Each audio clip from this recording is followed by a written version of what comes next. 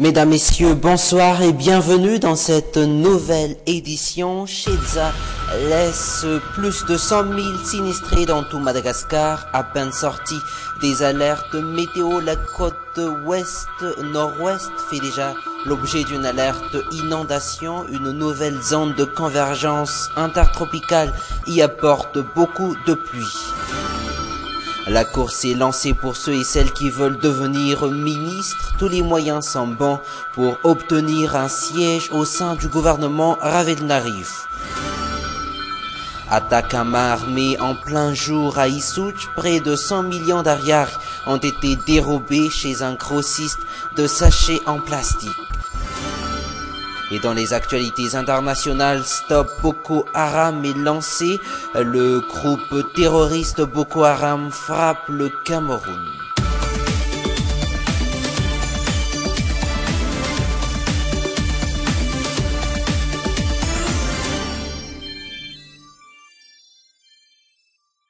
Mais d'abord, pour commencer, bonne nouvelle, tous les alertes cyclones sont levées dans tout Madagascar. Shedza est donc parti, mais il a laissé d'énormes dégâts comme il nous a aussi laissé des leçons. Nous allons y revenir et en parler tout à l'heure des bilans du passage de Shedza, mais sachez pourtant qu'une alerte verte est lancée pour la région Bouéni Sofia, une alerte inondation en cause une zone de convergence intertropicale qui persiste sur la côte nord-ouest de l'île. Elle engendre une forte pluie accompagnée de coups de vent.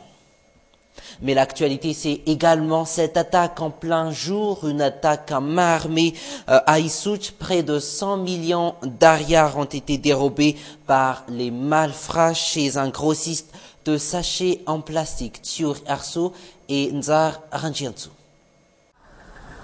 Aujourd'hui vers 12h30, 3 bandits armés s'en prennent à Lalao, un revendeur de sacs en plastique.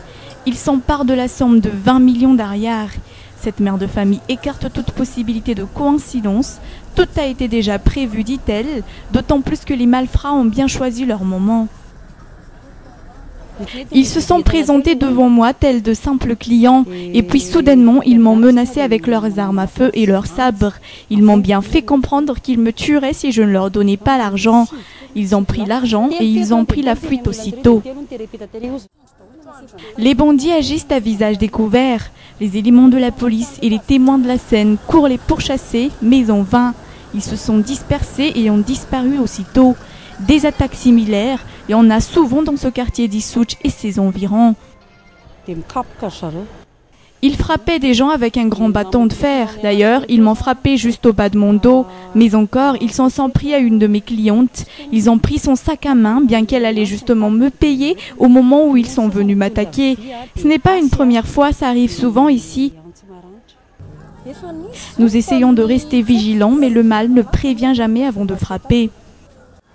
Parmi les témoins oculaires, Nali, il nous raconte tout ce qui s'est passé en à peine quelques minutes. Ils ont débarqué de nulle part et ils se sont tout de suite pris à notre patronne qui est là-bas. Ensuite, ils se sont enfuis avec le sac rempli d'argent. Nous avons tenté de les rattraper, mais il était beaucoup trop tard. Les bandits agissent maintenant et à visage découvert et en plein jour. Décidément, le climat d'insécurité n'en a pas fini avec la capitale. Parlons maintenant des bilans du passage du cyclone Shedza sur le territoire. Les derniers chiffres parlent de 15 morts et de plus de 100 000 sinistrés dans tout Madagascar. D'abord, les chiffres clés avec Tiur Arso. 13 morts, 81 341 sinistrés, 52 760 dans la région Vatva-Fitvnan, 22 512 dans la région Analamang et 21 243 dans la capitale. Rupture de la digue de Sisaun, inondation, 1500 abris. Plusieurs routes sont également coupées, à l'exemple de la route nationale 44 liant Muramang et Ambatnjazak. Voilà un bref bilan après le passage du cyclone Shedza. La montée des eaux, les éboulements font des dégâts considérables. Plusieurs quartiers de la capitale sont concernés, à savoir Tsiadan, Anjamasen, Ansalouv, ainsi que d'autres régions de la Grande Île, dont Bel-sur-Tirbin, Mournav et Mianjvaz. Shedza quitte la Grande Île dimanche. Son centre se trouve actuellement à 470 km à l'est de Farafangan, s'éloignant peu à peu de nos côtes avec une vitesse de 15 km par heure, mais apportant toutefois un vent intense de 100 km par heure. Les risques d'inondation et d'éboulement restent donc à prendre en compte. Antananarive est toujours en alerte rouge. La vigilance est de mise pour les habitants avoisinant les rivières de Sisson, Ikyup et Imambe. Pour Thomasen et Tolaniar, la menace de danger est aussi maintenue.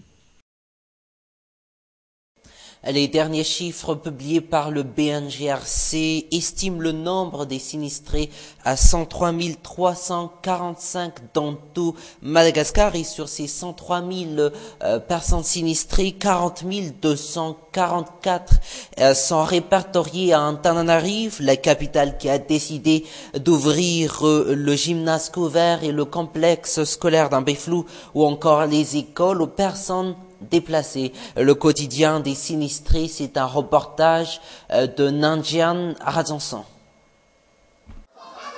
Une salle de classe pour au moins une vingtaine de personnes. Voilà ce que ressemble le quotidien des sinistrés. Parmi eux, cette fillette, visiblement très mal en point. Cela fait maintenant 3 jours qu'elle n'arrive plus à manger. Elle est malade, je ne sais pas ce qui lui arrive. Nous sommes une famille de 9 personnes, je ne travaille pas et personne ne nous vient en aide. Pourtant, j'ai des enfants à charge. Cette salle sert de dortoir et de salle à manger pour tous. Le Bureau national de gestion des risques de catastrophe et les autorités communautaires se chargent de la nourriture. Pour ce qui est de la santé de ces sinistrés, jusqu'à ce jour, aucun médecin n'y est passé. Première victime, les enfants. Mon enfant est malade, il tousse beaucoup, alors qu'aucun médecin n'est passé depuis qu'on est ici. Nous demandons aux autorités compétentes de trouver des solutions pérennes, puisque les eaux montent chaque année et nous sommes toujours sinistrés. À l'instar des autres sinistrés, ces personnes sont prises en charge par le BNGRC. Page politique, la Haute Cour de justice au menu de nos élus à Tsimbazaz, à l'ordre du jour. Élire celui ou celle qui représentera la chambre basse au sein de cette juridiction spéciale, une juridiction qui, selon la Constitution, doit être mise en place dans les 12 mois suivant l'investiture du premier président de la 4e République. Nanjian Razanson sur les images d'Yves Chanel. Député juriste, moins de 40 ans, sérieux, voilà le représentant recherché par la Chambre basse. Un représentant qui siégera en tant que juge au sein de la future Haute Cour de justice. Des critères contestés par la majorité des députés.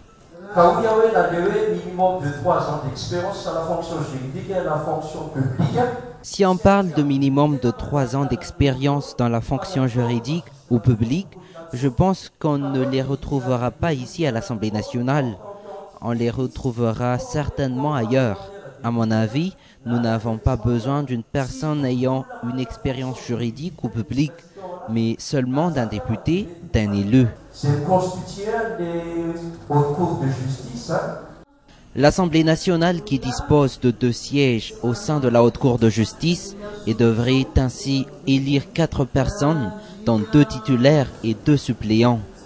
Votée lors de la dernière session, la loi portant création de cette juridiction spéciale établit une procédure lourde et très complexe. Nous avons supprimé, par exemple, les dispositions qui stipulent la nécessité d'une caution morale de 330 personnalités, dont 250 maires, 50 députés et 30 sénateurs.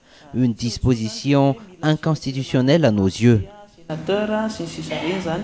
La Haute Cour de justice devrait être mise en place dans les 12 mois suivant l'investiture du premier président de la 4e République, fixe la Constitution. Merci de votre attention. Prochain rendez-vous demain à la même heure. Au revoir.